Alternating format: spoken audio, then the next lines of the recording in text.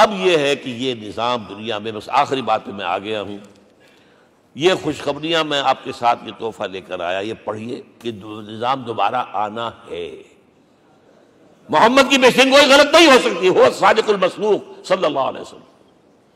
اگرچہ ابھی ہمیں اور سزائیں ملنی ہیں، اور سخت سے سختر سزائیں آنی ہیں۔ ابھی آرمگیڈون سر پر تنی ہوئی ہے، کھڑی ہوئی ہے، ملحمۃ العظمیٰ جسے حدیث میں کہا گیا۔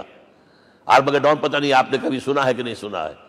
یہ بائبل کی آخری کتاب جو ریولیشن جان ہے، اس میں ہے کہ ایک بہت بڑی جنگ ہوگی، گریٹر اسرائیل بنانے کے لیے بہت بڑی جنگ ہوگی، and you set the stage has been set for that۔ NATO تیار اسی کے لیے ہو رہا ہے دوبارہ۔ کس لیے؟ نیٹو چیف سے پوچھا گیا تھا کہ تمہارا دشمن جو تھا یو ایس ایس آر تو ختم ہوا، گھٹنوں کے بل پڑا ہوا ہے، اب کس کے لیے اس کو ایکسٹینڈ کر رہے ہو اور آرگنائز کر رہے ہو؟ اب ہمیں مسلم فنڈامنٹلسٹ سے نمٹنا ہے۔ یہ ہے وہ کروسیڈ جو شروع ہوئی۔ یہودی اور عیسائی نیو کنزرویٹوز، نیو کونس، یہ دونوں جڑے ہوئے ہیں، ایک 5 پوائنٹ ایجنڈا ہے ان کا جس پر دونوں کا اتفاق ہے۔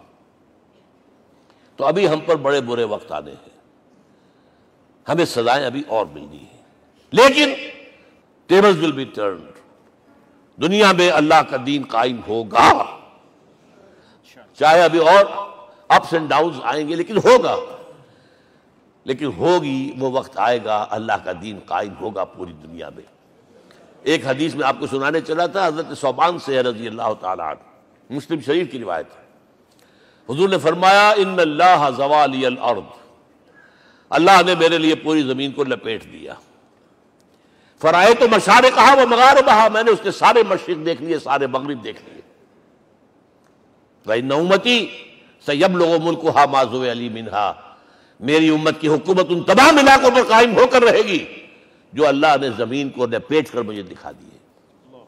یہ ہونا ہے، and that is going to be the end of this world۔ آرمگیڈون بھی آ جائے گی پہلے، ملحمۃ العظمیٰ بھی آئے گا، سزائیں بھی ملیں گی، بالآخر وہ ہوگا۔ لیکن آخری بات، میرے اور آپ کے لیے مسئلہ لمحہ فکریہ کیا ہے؟ میں اور آپ کہاں کھڑے ہیں؟ Are we on the side of Allah or on the side of America؟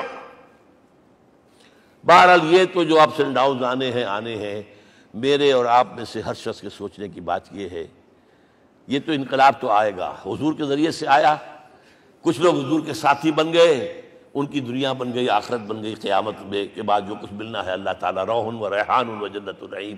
کچھ رہ گئے کہ چاہے سگا چچا تھا محروم رہ گیا، ابو لہب۔ آج بھی یہ قافلہ ادھر چل رہا ہے۔ اقبال نے بالکل ٹھیک کہا ہے کہ دنیا کو ہے پھر مار کا روح و بدن پیش، تہذیب نے پھر اپنے درندوں کو ابھارا، اللہ کو پابر دیے مومن پہ بھروسہ، ابلیس کو یورپ کی مشینوں کا سہارا۔ اور صحیح کہا ہے، آخری بات جو کہہ رہا ہوں میں، ایک نکتہ میرا رہ گیا ہے، وَاتَّبَعُوا النُّورَ الَّذِي أُنزِلَ مَعَهُ، چوتھی بات، اور یہ کہ وہ لوگ جو اس نور کا اتباع کریں گے کہ جو ان کے ساتھ نازل کیا قرآن، اس لیے کہ قرآن ہی ذریعہ ہے، آلہ انقلاب ہے۔ قرآن انسانوں کو بدلتا ہے، افراد کو، افراد مل کر جماعت بن کر وہ جو انقلاب برپا کرتے ہیں، بٹ انڈیویجول چینج۔ اقبال کے الفاظ میں چوں بجا در رفت جہاں دیگر شود، یہ قرآن اگر کسی کے باطن میں اتر جاتا ہے تو اس کے اندر انقلاب آ جاتا ہے، ہی از a change person from with in. وَاتَّبَعُوا النُّورَ الَّذِي أُنزِلَ مَعَهُ۔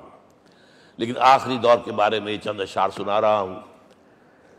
شب گریزاں ہوگی آخر جلوہ خورشید سے، یہ چمن معمور ہوگا نغمہ توحید سے، ہو کر رہے گا، اور پھر دلوں کو یاد آ جائے گا پیغام سجود، پھر جبیں خاک حرم سے آشنا ہو جائے گی، اور آنکھ جو کچھ دیکھتی ہے لب پہ آ سکتا نہیں۔ میں حیرت ہوں کہ دنیا کیا سے کیا ہو جائے۔ آب روان کبیر تیرے کنارے کوئی دیکھ رہا ہے کسی اور زمانے کے خواب۔ وہ زمانہ آنا ہے، لیکن دیکھنا یہ ہے کہ میرا اور آپ کا اس میں کتنا حصہ ہے۔